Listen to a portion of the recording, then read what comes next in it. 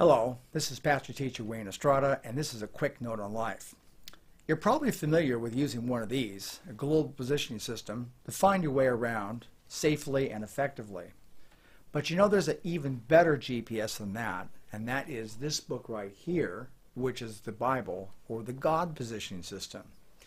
In Proverbs 3:5 it says, "Trust in the Lord with all your heart, and lean not unto your own understanding. In all your ways acknowledge him, and he shall direct your paths."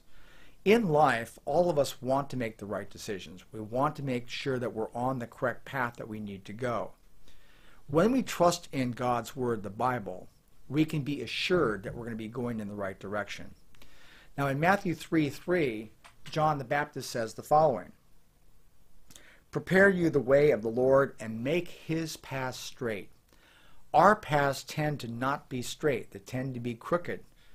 In fact, it's kind of an interesting use of the English language. People say, oh, he or she is so straight. Well, better to be straight, if you think about it, than to be crooked. Because when we go crooked, we're going in the wrong direction.